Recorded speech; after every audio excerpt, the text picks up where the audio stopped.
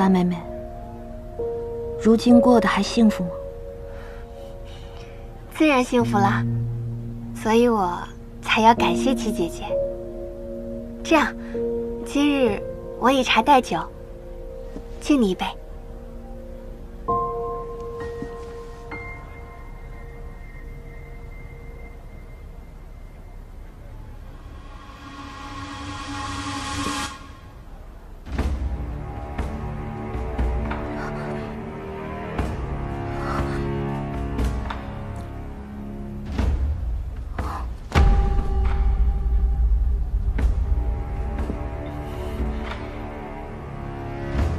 七姐姐，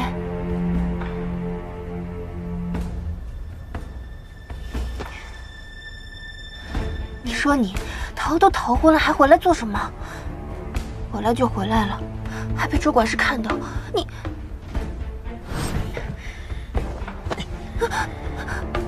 最好听我的。她不过是个庶女，你嫡母早就将她许给我了。我把陶妾抓回来是合理合法的，担心什么？但你若是不听我的，看我怎么收拾你！听明白了吗？啊！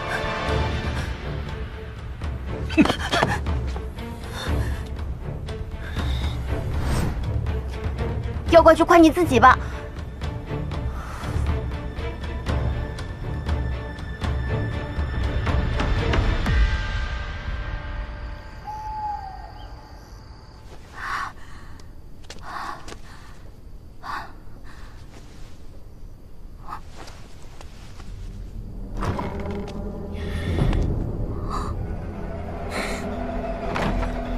小美人儿，你可算是落在我手上了。本官找你找的好辛苦。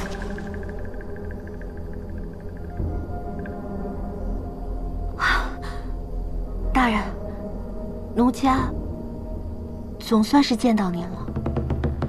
哟，怎么着？你还想见我呢？你不是都逃了吗？我听说你到定京找到定王殿下做靠山，这还回来做什么？唉，大人，定王殿下那等喜新厌旧之人，哪里能做长远的靠山啊？而且奴家当时也不是有意要逃婚的。你不是有意要逃婚？嗯。此话怎讲？大人，您想想，如果奴家有意逃跑，现在怎么又会跑回来呢？其实那日，并非奴家有意逃婚，而是被人打晕了，送走的。这是怎么回事？大人，您是不知道，奴家只是穆家的庶女，在家中不得嫡母的疼爱，受尽了委屈。您可是县令之尊，奴家能攀上您，那可是上辈子修来的福分，怎么会想着逃婚呢？后来，奴家一想，这亲也没结成，又背上了逃婚的罪名，只好在定京求个靠山了。这事谁干的？这件事情，奴家思来想去，觉得十有八九是八妹妹干的。她？嗯。她为何会这么做？您是不知道，那日八妹妹约着奴家去山上进香，后来奴家才知道是她想要嫁给你。她觉得奴家粗笨平庸，正好可以衬托她清秀美丽。但谁知，一场大雨成就了您和奴家的缘分，让大人您看上了奴家。八妹妹一心筹谋，却为他人做了嫁衣，她心有不甘，想要报复奴家。混账！来人，把那个贱妇给我叫回来！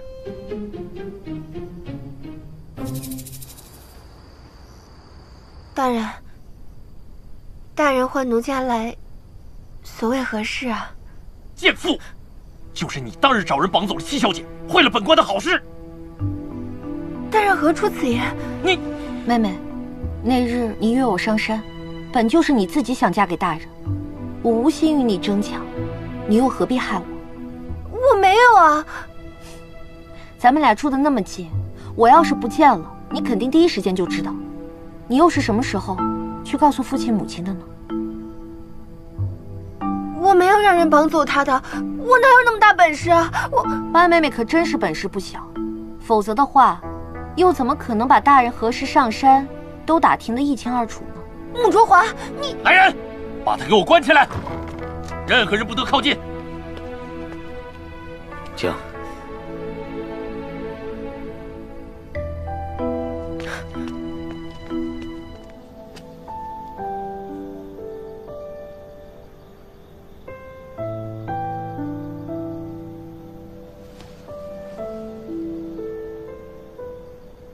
怎么走到这儿来？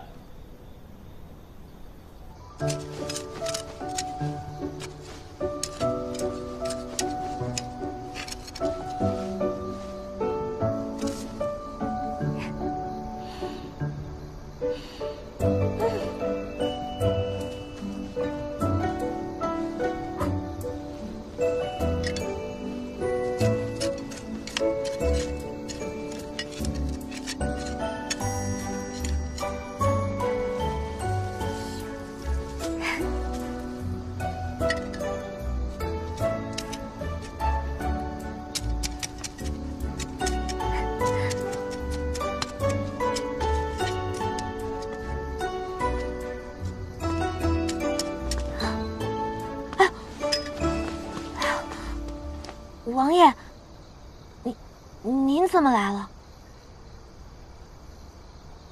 你在挖花？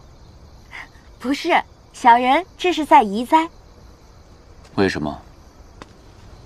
王爷，您看，这公主赏我这花盆实在是太贵重了，小人要把它好好的收起来。您知道吗？就这花盆，能卖上百两呢。但是意义特殊，小人也不敢卖，更不敢把它随随便便的就放在院子里面，万一被人偷去了怎么办？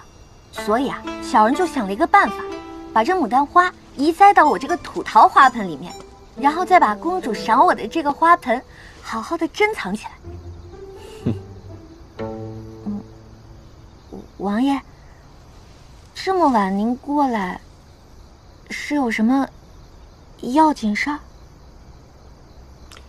本王想问你，今日簪花诗会，你惯会耍小聪明，是不是该给本王一个交代啊？王爷，小人正想好好感激您呢。好好说。哎，王爷，您慢点啊。哎，王爷，小心小心。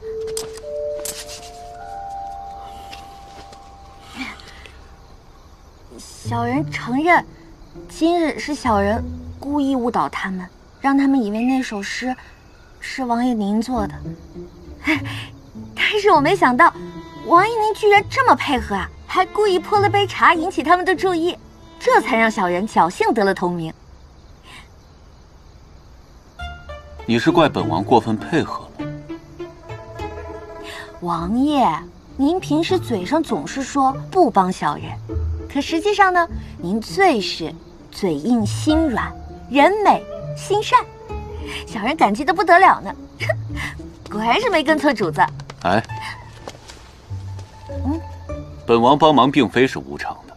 哦，今日泼了那杯茶，脏了一身衣服，本王这身衣服还要100多两。100？要不，你把这花盆赔给本王吧。王爷，您看，要不然我把这花赔给您吧。哎，这种品种的牡丹花，少说也要上百两一朵呢。如此富丽堂皇的人间富贵花，最配王爷这样尊贵的身份了。啊，王爷，把花收下吧。